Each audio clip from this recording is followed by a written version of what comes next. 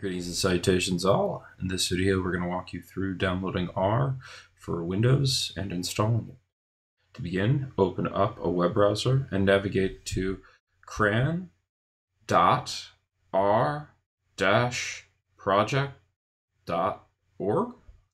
Select Download R for Windows. Select Base and then click Download R 4.0.3 for Windows.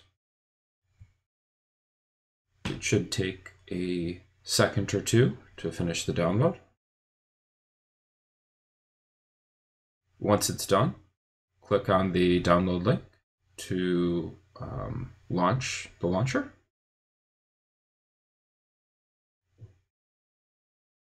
Select Yes, then click English. Press Next. Press Next to install R in the default location. Make sure that we have all of the necessary files. And we're going to avoid customizing startup options. We're fine with placing it underneath the R menu. And we're going to save the version of R in the registry and also associate R with the .r data files. So then just press Next.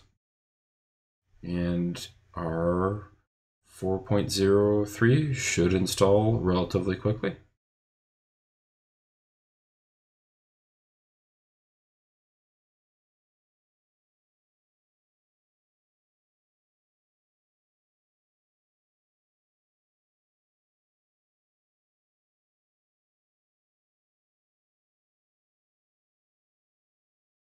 And just like that, R is installed. Let's go ahead and open R and verify. So in the lower left-hand corner, go and click the Start menu. Then go down to where you see R listed.